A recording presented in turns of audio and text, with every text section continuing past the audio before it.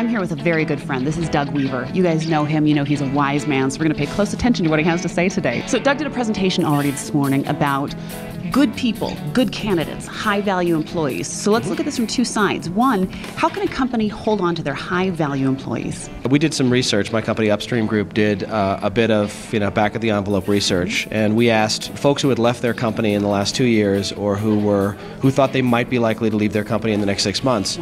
Why did you leave? What were the factors? What could have made you stay? And interestingly, I think that one of the big fallacies that a lot of sales leaders operate on is that it was all about money. It was all about it was all about stock options. A bigger player came along, threw money at them that we could never answer. Sure.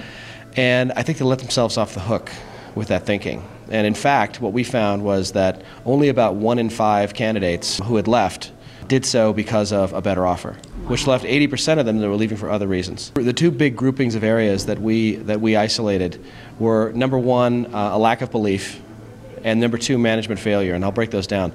So lack of belief gets to the question of the candidates didn't think that their current company was viable.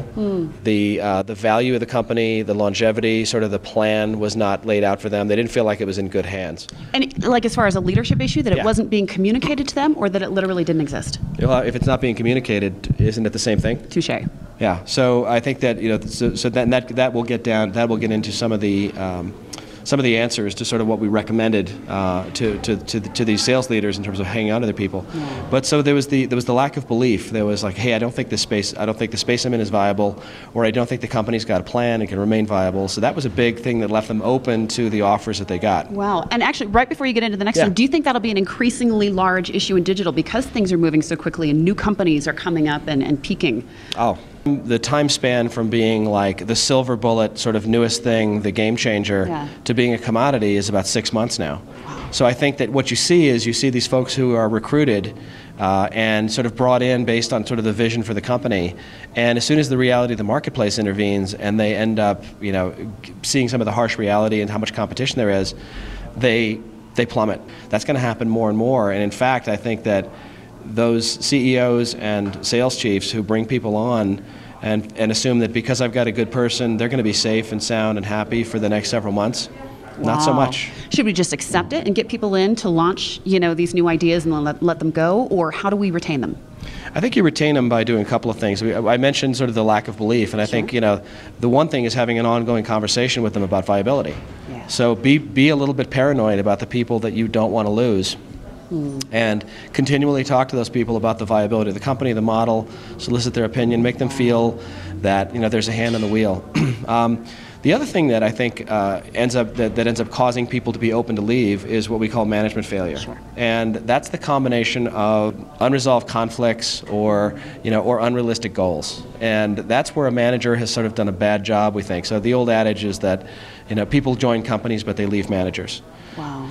The answers are the ongoing conversation about viability, and carving out just a certain amount of time to connect with those people about something other than their latest number. It's amazing that no matter how quickly things change, it really does boil back down to a leadership issue, same as it always has. We like to think that we're so exceptional and so special, both at the industry level and the company level, and maybe not. Okay, so let's switch it around. Let's say that we are the high-value employees, because everybody watching these videos, of course, is number one at their company.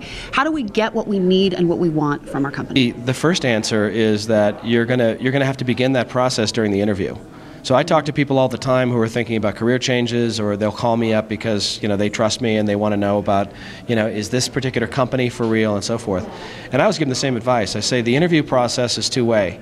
So if you're not interviewing the people who are interviewing you and finding out, do I really want to work for these people, you're making a mistake. The advice that I give to those sellers is also don't bet on the business plan, because the business plan is the thing that's going to change.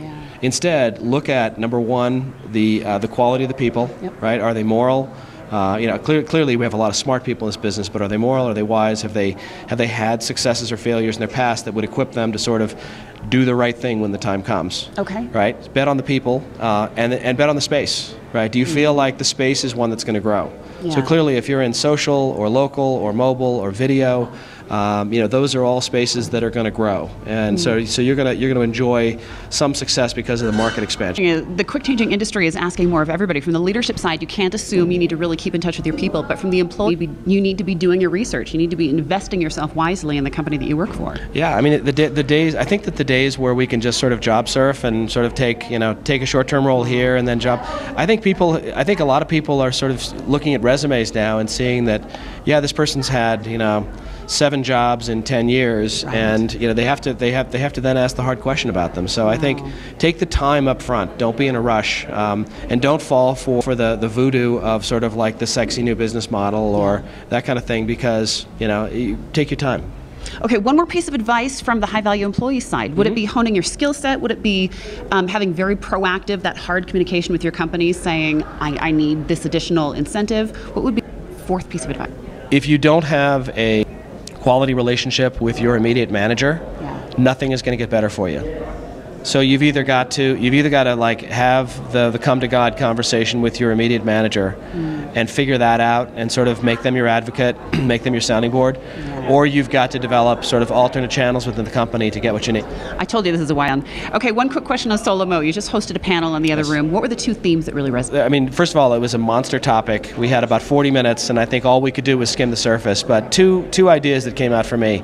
Number one was the idea that there's going to be a social strategy, a mobile strategy, a local strategy, may be up for debate. So instead, we should be thinking like, how do I socialize, mobilize, localize my overall strategy, right? And I think it's a question of thinking of the role there. It led us into a conversation about the real value of Facebook. Maybe not so much that it's sort of this big advertising market in and of itself, but how can I use Facebook to amplify the value of a lot of the other things that I'm doing? Sure. So it's social, mobile, and local resources as amplifiers, as extenders of our plan, as opposed to sort of discrete plans and silos. Leads me to the next point as well. And I've kind of brought this bias in, and so maybe I'm biasing the answer. But I really feel like our business, both the agency people and the salespeople, are always beholden to budget line items. Yes. We always wait for there to be a budget formed. There's a pile of money there. Now we can mobilize. Now we can act on it. And I think that's the wrong way to think about it, because I think instead we should be focused on actually helping clients and agencies really create budgets, right? Solve more business problems. And I think that there's an awful lot more impressionism that is not being addressed that should be. It's so interesting. I have a theme across all 3 of the topics we talked about. Don't get in your silo mentality. You have to continue to look at the entire picture, and you have to really stay aware and not be lazy.